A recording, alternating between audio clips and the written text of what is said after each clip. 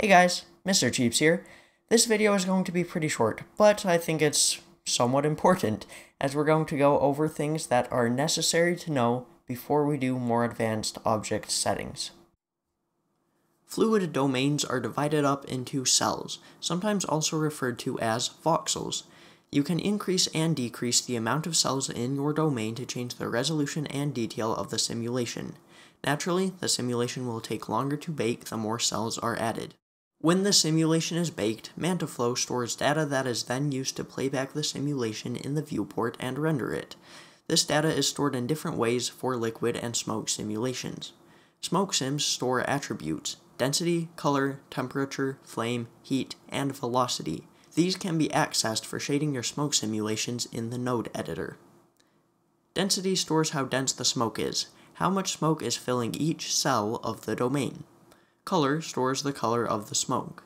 Temperature stores the temperature of each cell between 0 and 1000 Kelvin. This can be used for more realistic rendering of the smoke. Flame stores how dense the flames are in each cell. Heat stores heat similarly to the temperature attribute. They give different results. Temperature seems to be a bit more white and black in terms of bias, whereas heat gives more of a gradient. The last attribute tied to gas simulation is velocity. In Blender 2.82a, the version we're using in this tutorial series, it doesn't seem to do anything at all.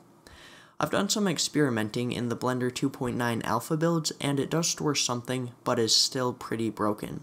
Hopefully this works better in the future. Liquid simulations don't store things in the same way as smoke sims.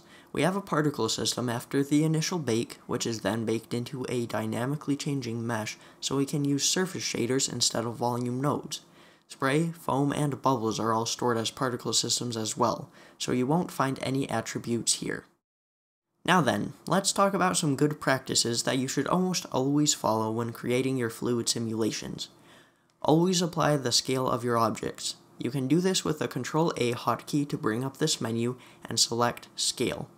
If the scale of your objects is not applied, then you can get some weird, inconsistent results. Make sure the origin for your domain is always located in the center. You can do this by bringing up the search menu with F3, typing in Set Origin, and selecting Origin to Center of Mass, Volume. Again, things can get a little messed up if you don't do this. Start with a low cell resolution and work up from there as you make your simulation. The higher the resolution divisions of your domain, the longer it will take to calculate the simulation. So keep those relatively low for quicker bake times until you have your simulation to a point where you need more detail. In the next video, we're going to be looking at flow objects, so make sure that you subscribe to the channel and ring the little bell so that you don't miss that. Thank you all for watching, and have a great day.